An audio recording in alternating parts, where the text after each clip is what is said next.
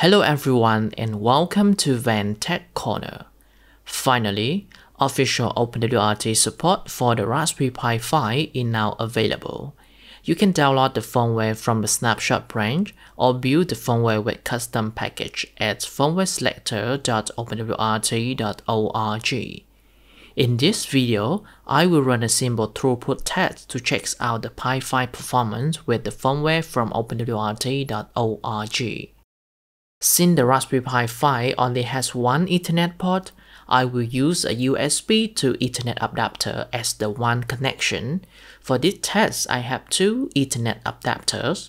The G-Link DUB1213, it is a Gigabit Ethernet adapter, comes with the ASIX AX88-179 chip. The driver package for this adapter is K-Mode USB NAT ASIX AX88-179. The no-brand 2.5 Gigabit Ethernet adapter from China. According to the listing, the card is powered by the Realtek RTL-A156B chip.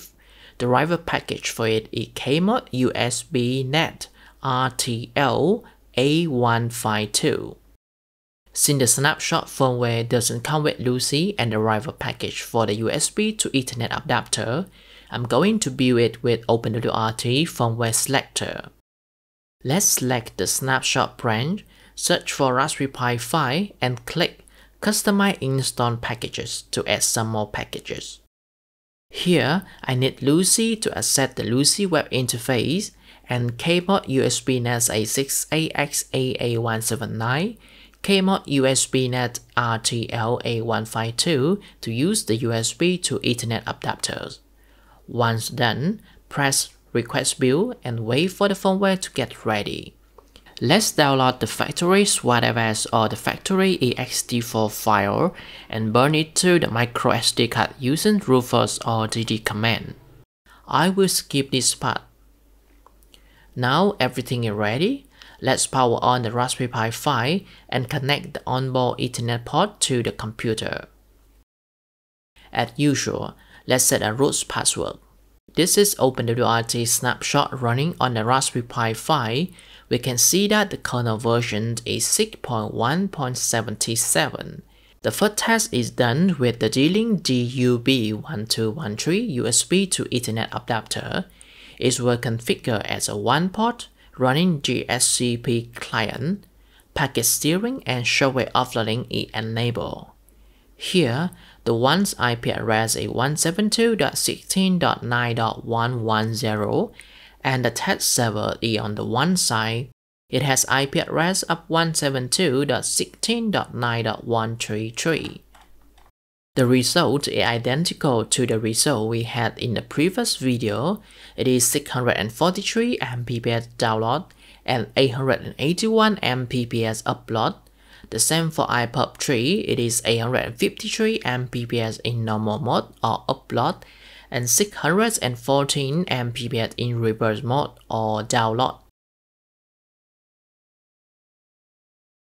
Now, I will connect the 2.5 Gigabit Ethernet adapter to the USB 3.0 port on the Pi 5 and proceed with the test. Here, the adapter is detected at Ethernet 2. Let's change the one interface to Ethernet 2 and test it out. Testing with OpenSpeedTest. The download speed is 977 Mbps and the upload speed is 981 Mbps. The result is a bit overrated, but it shows that the Pi 5 is performing well.